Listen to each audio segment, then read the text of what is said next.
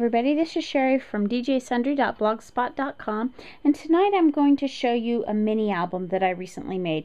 Now, quite a bit went into this album, and it would take too much to try to do a tutorial on it, so instead I'm just going to show you some of the products I used. We'll mention some techniques, and then I'll take you through the album. So the first thing that I want to show you is that I used this 12 by 12 stack from Die Cuts with a View. This is called the Tattered Time stack. It is it's got 48 sheets of paper. It's single-sided, and it's very vintage, kind of masculine. There's old typewriters in here, old ticket stubs, and then there's some florals and stuff, old radio parts, and even the florals I felt were masculine enough to use for a man. And then lots of gears and sprockets and just all sorts of things. Some of them are glossy. So this was the main paper that I used. Now there are other papers in my album, but most of them were scraps, whether they were scraps from Tim Holtz or from K & Company or from all different places. But the main paper I used was this Tattered Time from Die Cuts with a View. Now I also used, for the cover, I used this paper from Recollections. This is actually clear plastic paper. It came in a sheet, looks like it had 25 sheets. This is one of the sheets, and it has this paper wrapping on it so that it's just protected so it doesn't get all scratched up. And I actually got this a few months ago at Michael's on clearance, and I'm really glad I did. I'm hoping to do some fun things with this, and if you can find it on clearance, it's much less expensive. I also used the Plantin School book, and I will explain what I did with that in a few minutes. But I used the rectangle on page 74, and I used my Design Studio, and with that I used the different letters of the alphabet, and in the Design Studio I welded them onto the rectangle, made different sizes of rectangle, and that will all become clear. That was definitely the most consuming part of the process, was getting everything welded and flipped and just everything I had to do with it. And I'll show you how I did that. But I used my Cricut Expression and the Plantin School book. There's also some other things I used. I found this noteworthy die cut journal page pack from Bo Bunny. I got it at a craft store, and it was on clearance as well. I only paid a couple dollars for it. And actually, I'm looking at that, and I think I could even use that transparency page for something. But I used a couple of the pages in here. One of the pages that I used was similar, or maybe even was this one. And then I also used this one like this. There are two of everything in here, and I used those two in there. Sticker wise, I just started going through my stickers to see what I needed. I had this old Autumn, and I used a tag from it. This is from Hot Off the Press. I used this tag here, which I'll show you on the page, and actually because it was springy and didn't match, I actually used Distress ink to distress it. This was the main pack of stickers that I used, and I used quite a few from here. This is Family Quotes fabric stickers from Hot Off the Press.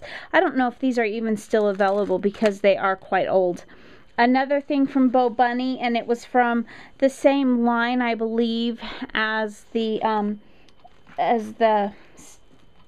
journal spots that I just showed you, but these were cardstock stickers, and they talked about family, and then there were some I used these down here to make a little phrase as well on one of the pages. Again, on clearance, I found these from Fancy Pants. It's called Like Father, Like Son, and it's just alphabet stickers, and each alphabet has a word with it. A is for adventurous, J is for joyful, and so I used 3 of those within it, and you'll see those as well. Then going back through all my really old stuff, I had these old stickers from EK Success that had an antelope and, I don't know, a mountain lion, or mountain goat or something on there. I can't remember exactly, but we'll see when we come to. And then I had these nice puffy stickers from K & Company that I used on 1 or 2 of the pages. And they just have different phrases on them, and they're kind of puffy, almost like something you could do with glossy accents. From Michaels, I had these just from their dollar bin. I had these little stickers that were squares that come to a point, almost like a pyramid, and I used those. From the K & Company, I used some of the white pearls and then some of the kind of green peridot colored bling there, some gemstones. And then these are actually from Kaisercraft. They were something that Simon Says Stamp had sent me when I placed an order one time. It was a gift with the order, and they're kind of this well, I don't know, kind of salmon rusty colored pearl, and they were perfect for the colors that I was using. I used a few other things. I had picked up these Prima flowers from Hobby Lobby. I used a coupon on them, and I used some of these. I have these Recollection flowers that are very similar to those, only smaller, and some of them I tore the middles out and some of them I didn't, and I kind of distressed some of them I didn't, and did different things with that, and you'll see that throughout. And then I use these 2-inch binder rings. Now I was planning on using my Bind It All, but by the time I was said and done, it was too thick for any of the O-rings that I had, so I had to scratch that idea and just use my Crop-A-Dile to use that. And then I used a few inks. Now there's one page, I don't know what color ink I used, just because I did that page quite some time ago, but I used my Excelsior black ink pad, and I was so, well, I'll show you that in a second. I used Walnut Stain Distress to do quite a bit of the colors, or, you know, to distress some of the edges of some of the pages. And I used Victorian Velvet on some of them. And then I was so excited because these are the seasonal distress inks, the Christmas ones, and I used the Ice Spruce and the Festive Berries. So I'm just about done showing you what I used. I used these liquid pearls from Ranger, these dimensional pearls, and there is one page that I do need to quickly finish up later, but I wanted to let it dry overnight, and so that's what I used the dimensional pearls for. And then I used my homemade Perfect Pearl Mist on one of the pages as well. So that is pretty much the supplies I used, and I used a lot of tools. I used glue dots, and I used my ATG, and I used Zip Dry and Quick Dry, and probably even glue pens. I used all sorts of stuff. I used these Tim Holtz stamps. I used this phrase here, and I used the old jalopy car and truck. This is from the Journey stamp collection, and I used those on some of the pages. And then the last set of stamps that I used was from K. Andrew Designs, and they were the Amazing You set, and I used that kind of as my title page, and I'll show that to you in a minute. And so be sure and check out, I will put a link to where you can purchase this particular set of stamps, and so that if you're interested in them, these are great stamps. Crystal donates a portion of the proceeds to charities, and I will put a link on so you can look at these stamps and then also look at the other stamps in our store. And I use quite a bit. These phrases are mix and match, and I use quite a few of those, including this little heart down here. So let's get started with the fun part. So this is the mini that I made. Now in the picture it probably is quite a mess. Let me zoom out just a little bit, and it looks like I'm zoomed out just about as far as I can be. But this album is actually for my dad. His birthday was in August, and I'm running really late, and I had designed this album. I'm the oldest of 11 children, and I wanted to do this album for his 60th birthday. So now I'm probably in big trouble because I just said how old he is, but this is the album that I designed. So as I mentioned before, when you look at my page here, I used the Design Studio, and I welded the rectangle onto the stickers. Then I had to flip it. Now when I flipped it, let me show you a different page that doesn't go off camera. When I flipped it, I couldn't flip the whole phrase, so I had to do those individually. So that's what I did with those. Now when we look at this, the very first page is the title page, and this is where I use the K. Andrew design stamps. I use some of the paper. It starts out with the clear acrylic sheet here that you can probably just barely see. And then this paper is from the Timeless stack. And then I just took a scrap piece of paper from my stash, and in the black ink, I went through and I stamped each one of these phrases on different areas in the paper. And then I just free texted it. Now, unfortunately, the UR ended up right where my hole is, so it's kind of cut off. And then this is that journal spot, one of the journal spots that I showed you that I used. But I just cut straight lines, and then I freehanded and turned them into banners. And it says, "You are a blessing, courageous, generous, a hero." And then this is where the berry ink, this is the only dark colored ink that I used in here, and it says "loved." The others were all more vintage or matched the album. This one very much stands out because I wanted to let him know that he was loved. And then on the back I used another one of those journaling spots, and that's where I put my journaling, just my note to my dad. So let's just walk through the album very quickly. This is me. I'm going to just move this down and move some of this over. And nothing really all that special. Again, the welding was quite time consuming, but I really am happy with the way it turned out. And then I just punched this flower. I don't even remember. I think it was from Accent Essentials. And I inked the edges and curled it and put that green bling on it. Then on the back side, I did the same process, only I put little pearls on it, and I inked it with a different color. It looks like Dusty Concord. And then each one of the letters on the back here had to be glued individually to fit. Now, obviously these letters aren't going to be the same because names are longer, but if you look, each page gets progressively bigger. So I really couldn't go that large with my page because the album was already going to be quite long by the time we got 11 children in there. So then the next page, this was my brother, and this page, once I had the album designed, and what I used is I just used cardstock and cut it, and sometimes I had to use my 24-inch mat for the longer pieces, and then I taped them together, and I tried to make sure that the seams were in different spots, and that was the core. So there were 2 sheets of cardstock taped back to back, and then each side of the page has a sheet of either printed paper, or if it's that die cuts with a view stack, it's actually heavier paper. And so then this is the T, his name is Tommy, and the T from that alphabet set that I showed you, and it actually said tough, which is kind of very fitting for my brother. And then on the back here we have his family.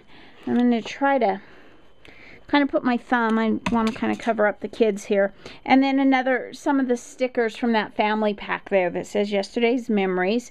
And then this one, the next sibling down, this is that stamp that I use, or that fabric sticker that I showed you from that spring pack, and it was just far too bright for the muted colors of the album. So I just took my walnut stain distress ink and went over the whole thing, and that was really the only new technique that I did in that. Again, I used, let me flip this over, just going to cover up the kids again, and I used my distress ink on those recollection flowers, and I popped out the center and I glue dotted it down, and then I distress ink with the walnut stain over that cream colored flower and used those little rusty pearls in the center. And then I also used just a little bit of the velvet distress ink to kind of give it just a little bit of pink that kind of matched the other colors. This one is a fun page. And this is where I use some of those little stickers, and it says, "Where would life be without cake?" And this is for the sibling that had the cake. And then the only other real technique I did on this is I just kind of stitched around the border of the mat there, as you see.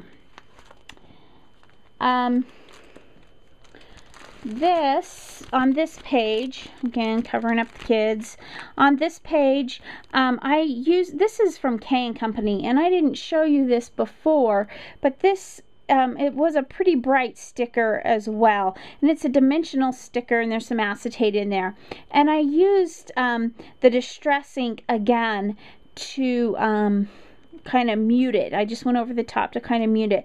And then this sticker, also from that family pack from Bo Bunny, says one defining moment. And the picture, the family picture that I put in here of my sister is of her recent wedding. She just got married just a month or two ago. Now, I wanted to point out, you're probably noticing a trend. What I tried to do with these as much as I could is the front of the page was just the original 11 children. Now there's some background people in this one, but like this one's my brother. And then on the back side, I tried to include a family photo. Again, these pages went together very quickly once I got the papers down. Again, another piece of the paper from the stack. This was an old radio. And this is my brother Phil. And so the P was playful, which I thought was kind of funny because he was shooting his bow. And then I put some animals back there. And then I had an old picture of him. And then I just used, this is the picture of him, and I matted it. And then I just used a tag. This is where I used that fall tag. And then this nurture was from the family fabric stickers. And then I took just a blue button and I ran a piece of cappuccino twine from the twinery on it and glue dotted it down, and the page was done. So, and this page, I have to say, is probably one of my favorites in the book, just because I love the colors of this paper. Again, this is from the same stack. It's kind of this blue gray color, and this is the big Prima flower, and it's a perfect match for the new Distress ink, the Ice Spruce. And so I distressed it, and then this is the one, and I don't think the camera's probably picking it up, but it's got a subtle sparkle to it, and that's because I use my Perfect Pearl spray. And then this is where those square centers from Michaels came in, and I just put them on two of the flowers, and I didn't quite have room for a third flower, and I didn't really want to use a smaller one, so I just put one of those squares right in the middle. And then for the mat, I used a complimentary piece from the stack for the first mat, and then I wanted a second mat because it just was so close to the same color between the mat and the base paper that you could see it, but I didn't have the right color brown. And so what I did is I just took a white piece of paper and I distress inked around the edge, and it's a perfect match. And again, here you can see the name, and you can see how we're moving up the list of the families. And let me just go off here. This is just their family photo, and again I use E, even though it was a guy pack, E for endearing, which fits my sister perfectly. And then this also from that Bo Bunny cardboard sticker pack, Family Times Are the Best of Times. This paper is actually from the Glimmer stack, and I can't remember if that's from Recollection or the Shimmer stack, and I believe that's from the Paper Company. Next sister, this is where those K & Company stickers came in, those puffy stickers, and then I used more of those little tiny pearls from Simon Says Stamp that I used on those flowers on an earlier page.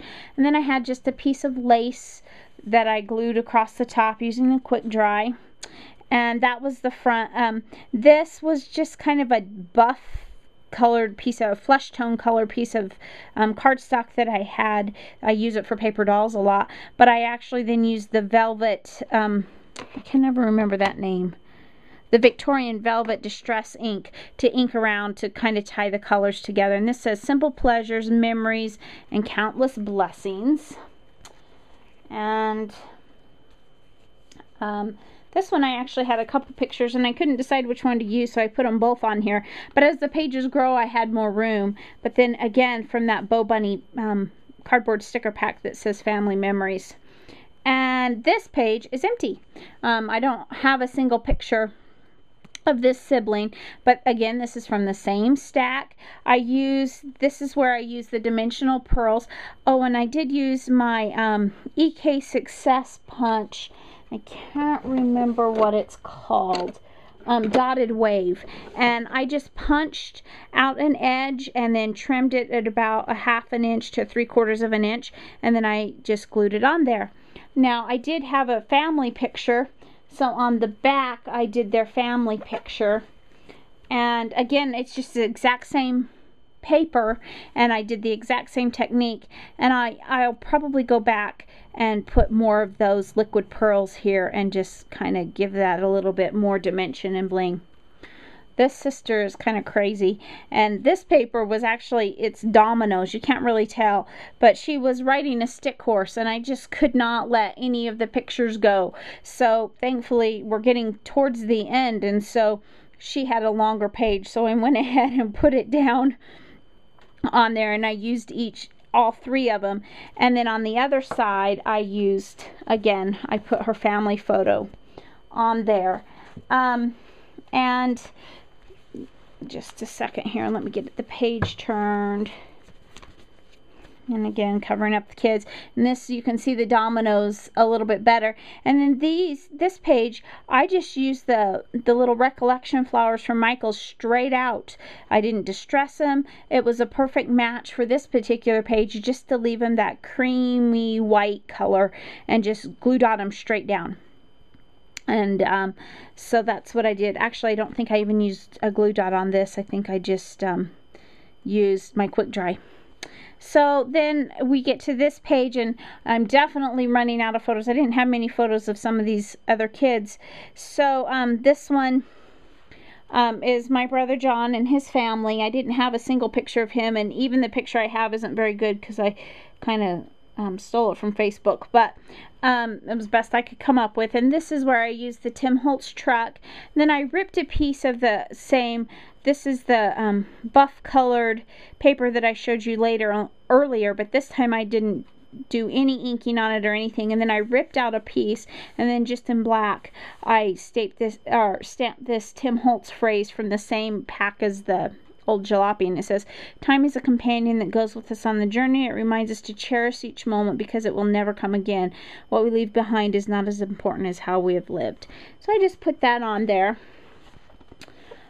And then on the back, I put 2 just blank photo mats and matched the paper, and then again another one of those big Bo Bunny stickers that says "Family is a work of heart," and then a smaller sticker here with a timepiece on it, and there's gears and sprockets and stuff on the page. But then as they get more photos, as my dad gets more photos, he can just add them, and I cut them so that a 4x6 size piece of paper or picture would fit on it, so they don't have to cut them or do anything. They can just put the picture on it. And then this one is my last sibling, my brother Josh. Love this paper. It's gears and sprockets. It's raised. And this is the only picture that I used of him, and he doesn't have a family. He's pretty pleased with himself. And then again, I just used an extra mat so that they can put another picture if they so desire. Which brings us all the way back to the back. And I didn't do anything real fancy with the back. There was a fabric sticker from that hot off the press fabric family pack. It says, "The happiest moments of my life have been the few which I have passed at home in the bosom of my family." And that's actually a quote by Thomas Jefferson. And so I just stapled that down, and then that is the photo album. So by the time you see this album, I won't post it until my dad I know he has the album. I've kept it from him this long. Hopefully I can keep it from him longer. So thanks for watching. It was a fun project, probably not one that I will repeat anytime soon. It was a lot of work, but it was so worth it, and I hope my dad likes it. So thanks for watching, and have a great day. And remember, I will be posting a link if you're interested in that K. Andrew Amazing New Designs stamps. So thanks for watching. Have a great day. Bye.